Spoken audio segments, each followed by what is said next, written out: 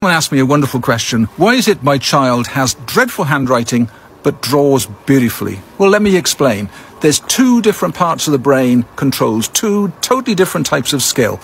Handwriting is controlled by fine motor skills, just the fingertips. And children that write well write with their fingertips, their hand doesn't move. Children that write poorly will write with their whole hand. And in fact, they'll often hold their pen in a strange way as well. I've seen all sorts of different ways, but they're always using their whole hand. That's a gross motor skill.